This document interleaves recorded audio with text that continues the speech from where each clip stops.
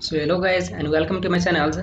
Today again I am back with another important numericals and transmission line designs. And here we have the question.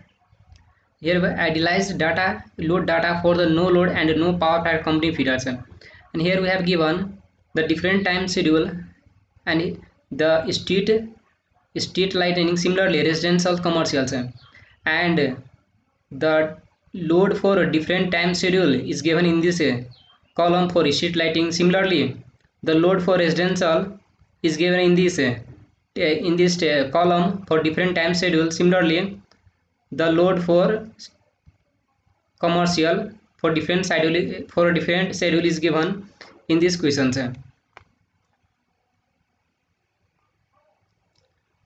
And here use the data given in the table 2.1 for the NL and NV load curve and note that the peak occurs at 5 p.m. Means here at 5 p.m. the peak has occurred. This is the peak period.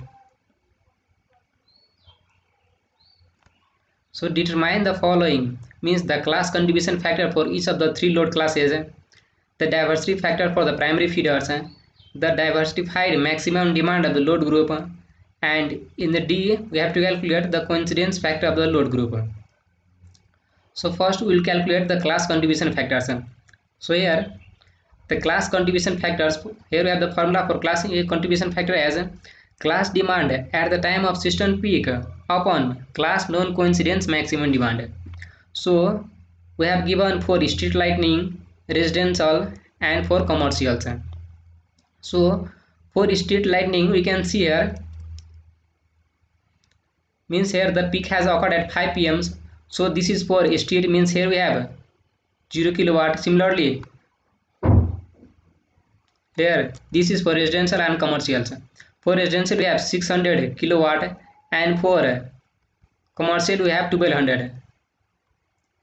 Commercial we have here 1200 load megawatt. Sorry, this is in kilowatt given. So for street we have 0. Similarly for residential 600 and for commercial we have 1200. So here class contribution factor, we have the formula as class demand at the time of system peak upon class non coincident maximum demand. So for street we have 0 and the maximum demand is 100, so it will be 0. Similarly for residential we have 600 kilowatt given and the maximum demand is 1000. Here you can see in this column the maximum demand is 100. Similarly here in this column the maximum demand is here 1000. And similarly in this column the maximum demand is here 1200. So here we can calculate for residential the class contribution factor is 600 upon 1000, so we'll get here 0.6. Similarly for commercial we have 1200 upon 1200, we'll get here 1. And we know diversity factor is given as summation di upon dg, and here dg equal to class contribution factor into di. So here to calculate FD, here we have FD is equal to summation di upon summation ci into di.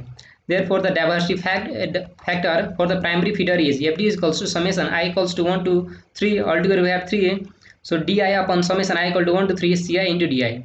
And for street we have 100, maximum demand is 100. Similarly for residential we have 1000, and for commercial we have 1200 maximum demand, and ci is a contribution factor.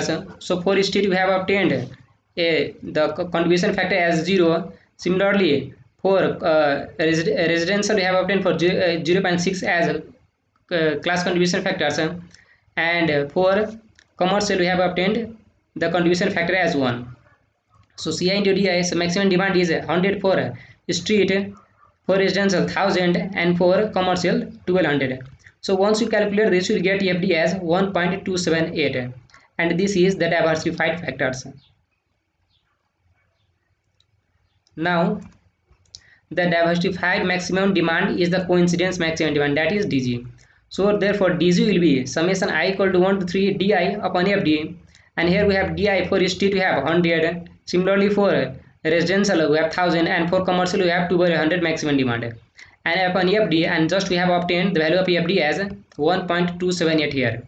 So once we use here and calculate, we'll get here 1800 kilowatt. Similarly, the coincidence factor for the load group will be FC is equals to 1 upon FD, and we have obtained the value of FD here, means 1.278 here. So if we use the value of FD here, 1.278, will get the value of FC, means coincidence factor for the load group. So we'll get here 0.7825. So in this we can calculate such type of numericals. Thanks for watching this, and please don't forget to subscribe to my channel. Thank you.